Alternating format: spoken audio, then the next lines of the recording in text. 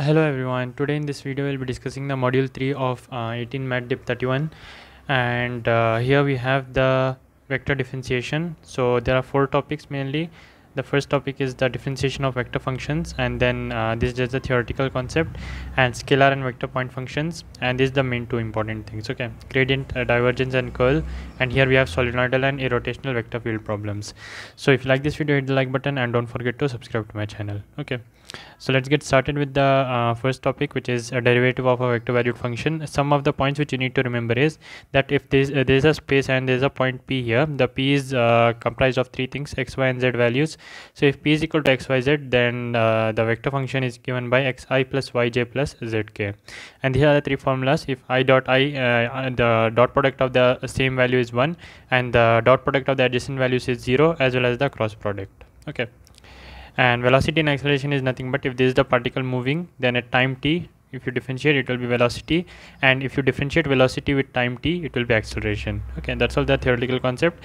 And here we have to find out the angle between the 2 vectors. If the 2 vectors are a and b, the angle will be equal to cos theta is equal to a dot b, the dot product of a and b, divided by the values multiplied of a and b. Okay, that's the cos theta value, and taking the cos inverse this side, we'll get the theta value.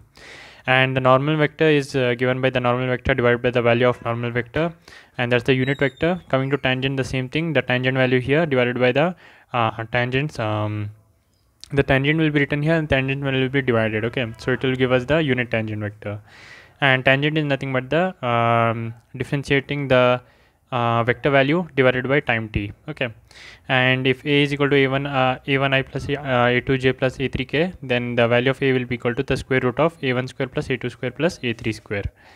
And that's all about the formulas. Let's see what are the type of questions you can expect in the exam. First is that you'll be given with xyz values. Okay, after giving xyz values, it's a parametric function. Parametric function means x is dependent on t, y is dependent on t, z is also dependent on t. That is the parametric equation. And what are the things we need to find out is the first, the unit tangent vector and the angle between the tangents. Okay, to find out the unit tangent vector, what we have to do is the x, y and z, we have to write it as follows. Like the vector will be equal to xi plus yj plus zk. Substitute the values of x, y and z as they have given. After that, differentiate with respect to t. And when you differentiate partially with respect to t for each of these, like for first for t here, then here also, and here also, you'll get the tangent vector. And they have asked to find out the unit tangent vector. Unit tangent vector formula I had shown earlier. This is the unit tangent vector formula. The tangent vector we got now, and we have to find out the magnitude of it and divide it by the tangent. Okay, so we have to find out first the tangent value, as well as the tangent will be written here. After you do that, you will be dividing this by the tangent value, and you'll be getting the tangent vector. Okay, so this is the tangent vector. The second question which they have asked is the angle between the 2 tangent vectors at t1 and t2. T is equal to 1 and t is equal to 2. So this is the tangent vector official means the formula which is with us. So we have to substitute t is equal to 1 here and find out one value which is a vector. Substitute t is equal to 2 and find out another vector which is b vector. That find out the angle between a and b as follows. Cos theta is equal to a dot b by a and b magnitude. Okay, so this is the cos theta value, and if you take the inverse of theta, means theta is equal to cos inverse of this value, that's the required angle. Okay, so this is how you find out the angle between the 2 tangents. Okay, let's see one more example for better understanding. Here we have to find out the angle between the tangents to the curve, this one, at t is equal to plus or minus 3, 2 values, plus 3 and minus 3. So first thing what you need to do, if you want to find out tangent vector, divide the tangent vector value divided by the t. Okay, dt. When you do that, you will get this answer here partially with respect to t. This is the tangent vector. Now at t is equal to 3, one answer you will get, t is equal to minus 3, one answer you will get, and find out the value between the 2 vectors a and b by using cos theta is equal to this formula. So you'll get 16 by 25. Theta is equal to cos inverse of 16 by 25. So that's all you need to know, how to find out the unit tangent vector as well as the angle between 2 vectors. Okay. Moving on, we have the next topic, which is gradient, divergence and curl. Okay, so here are some formulas. Let's go through it. Firstly, what is a scalar function and vector function? Scalar function means it will not have any magnitude, means the direction will not be there. In vector, the direction will be there. Okay, so in scalar you will not have I, j and k, only x, y, z. So it will be phi is equal to x square plus y square plus z square. That is the scalar point function. And the vector function is defined by I, j and k values are there here. Along with that, what is there? Del by del x, del by del y, del by del z for I, j and k. Okay, these are 2 things for the scalar and vector formula. The next thing is the gradient of scalar function, divergence of vector field. These 2 things for gradient and divergence. Okay, so here the phi value will be same only, and for finding the gradient you have to multiply this by phi. When you do that, you will get here the same things what is in the above formula, except that you will have a phi here because phi is getting multiplied here, right? So the triangle formula was this one, and the phi formula, just add phi in each of these places. Okay, that's all what you have to do. And coming to divergence, if A is equal to this one, A1, A2, and A3, the same formula what you have written for triangle right here, and A's value will be written beside it. Then for this one, take A1 here and take A2 here and take A3 here, you'll get this formula. This is the divergence of vector field. Okay, coming to curl of vector field, you'll just have to do the cross product, write these things in this form here, I, j and k. Here you have del by del x, del by del y, del by del z, and here you have A1, A2 and A3, which are the terms in the given formula, A1, A2 and A3. After you have written that, you have to find out determinant in this way. Okay, find out the determinant. Next is the directional derivative. For that, you will be given with a function here and a d vector here. So what you have to do is to find out the directional derivative. First, find the gradient as you have discussed earlier, and multiply it with n cap. N cap is nothing but the d vector which they have given divided by the value of d vector. So that's called the directional derivative of psi at n. Okay. So we will be seeing an examples of each of these formula, how to apply using the equation. So the angle between the two surfaces is very important question. To find out the angle, you will have two values of phi here, tangents t1 and t2. To find out the value, it's very simple. Find out the gradient of each of these divided by the values of gradients. Okay, that you will get the cos theta value. Theta will be cos inverse of this value. That's all about the formulas, and let's move on to the problems. So the first problem is that you have to find out the value of gradient at the point given, and this is the function given. So first thing, this is the psi value given to us. You have to keep it as such and find out the gradient value. Then what you have to do is just that, write out the gradient formula. The triangle value is this one, and del by del x of phi, del by del y of phi, del by del z of phi.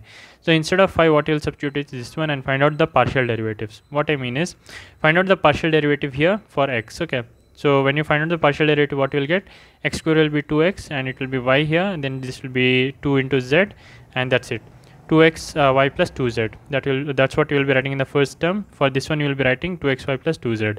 Same thing do for this also, partial differentiation with respect to y and z. In that way, you will get the gradient value, and the point which they have given is 2, minus 2, 3. So this is the answer which you will get when you apply the value 2, minus 2 and 3 for x, y and z. And that's all what you have to find out. And if you have to find the angle between the, sorry, not angle, if you have to find the unit vector, in that time you will divide this by the magnitude of this. How you will find magnitude?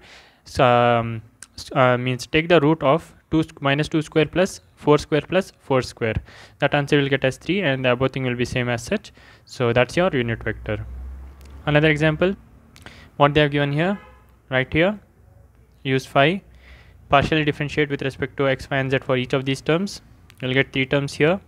After you get 3 terms, substitute the value of minus 1, minus 1 and 2. You will get the normal vector here. So that normal vector value will substitute here, and then after that you will be finding out the magnitude, x square plus y square plus z square square root. You will get the unit vector. That's all what you have to do in the first type of problems. The second type of problem is about the directional derivative. So this is the phi value which they have given, and the point is given. This is the directional derivative. Okay, so phi value will be writing here, doing the same thing, gradient, and after that you will be substituting a value of 1, minus 2 and minus 1 for x, y and z. And after that, the unit vector along this direction which you have got, you'll be finding out, sorry, not the directional derivative. This is the directional derivative, right? So this you'll be using to find out the normal vector. So normal factor is this one divided by the value of the derivative which they have given. So when you do that, you will get this value. This is the normal vector. Why we are finding out this is because it's in the formula that multiply this by this to get the final answer. This is the formula, right?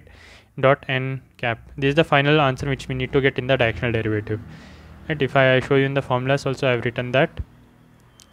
This is the thing which I am talking about. Directional derivative, we need this. So first part we found out this, second part we found out this using this formula. After that we'll multiply these both. That's our final answer. Okay. After you get these both, then just multiply them. In multiplication, what you have to do? I terms with I term. 8 2s are minus 1 into minus 1, minus 2 into minus 10. So we'll get the answers here. 3 is as such. Get 37 by 3. That's the directional derivative. Consider an example. Here 2 vectors are given to us and the point is given to us. Okay, these are the two surfaces. The angle between them we have to find at the point 2, minus 1 and 2. So first find out this one as early as before only. For each of these you have to find out this one and this one.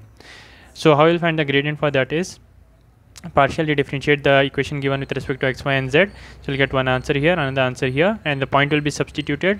So the point, after you substitute the point 2 minus 1 and 2, you'll get this answer. Okay, you'll get this answer.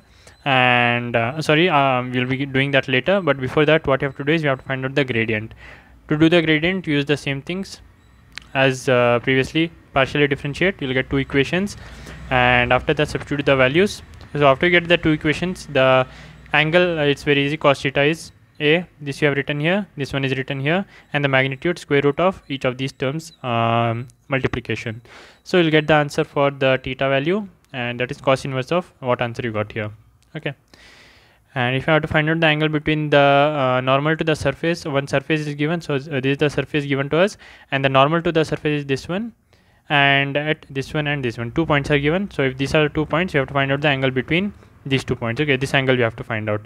So how you do that is, first what they have given, the equation that you write as phi, and find out the gradient value by partial differentiation at each of these point, this point and this point. Okay, so you'll get 2 points here for A, and for B you'll get 2 points and 2 equations. By using these two equations, find out the cos theta value. So the theta value will be cos inverse of this one. Okay, that was about the curl and divergence. So let's move on to the next topic, which is the gradient and divergence and curl. So these are the second type of problems which you can expect. So A and A is given, so you have to find out the divergence of A, curl A, and delta square of A. Okay, this you have to find out. So how will you find div A is that A's value first you write here. Okay, and which is A1, this is A1, so I've written A1 here, this is A2, then this is A3. Once you get A1, A2 and A3, you just have to differentiate partially with respect to x, y and z. That's your div A. For curl A, you have A1, A2 and A3 values, you have to substitute here and find out the determinant. And curl A is the same thing, not curl A, del square A is also the same thing. You just have to differentiate twice. Once you differentiate, you will get one answer, and then you have to differentiate that again. This first answer, differentiate that again to get the final answer. Coming to solenoidal and irrotational vector fields, here what you have to do is you have to prove that div f is equal to 0, that is solenoidal, and curl f is equal to 0, that is irrotational.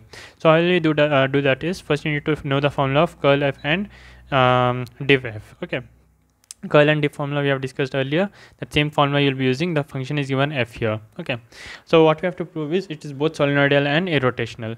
So for that, the f value is given, the x and y terms are separated here, so it is taken as f1 and f2. And to find out the diff f, you have to differentiate with the f means the f1 term, which is x with respect to x, and y term with respect to y. So f2 is taken here and f1 is taken here. So after we partially differentiate, we get 0, that's solenoidal. Same thing goes for curl f also, the same formula which I have discussed earlier. So you have to use that and find out if the answer is coming as 0. You'll get this cut here, it's coming as 0. So therefore f is irrotational. In solenoidal and irrotational, you just have to prove it. You just need to know the formula, and if you can prove, you're through with this topic. Okay, so let's consider another example here. F is given as this one, is irrotational, you have to prove. Also you have to find out the scalar point function. So let's see how to find out the scalar point function, because the first topic is same. Just have to write here the determinant value, and we have to find out the answer. If it comes as 0, it is irrotational.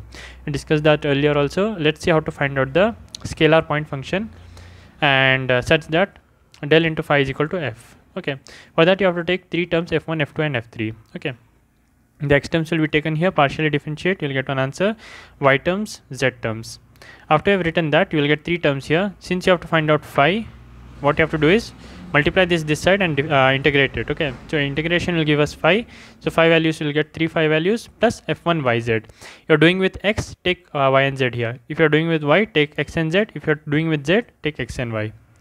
After you do that and write down the phi values, and by using 3 equations, you can easily find out what is f1, f2 and f3. And after you find out, substitute that in the same formula, you will get this answer. Okay, this is the scalar point function. Phi is equal to xy, xz and yz. Okay, that's all for the module 3, and thank you for watching. I'll see you in the next one.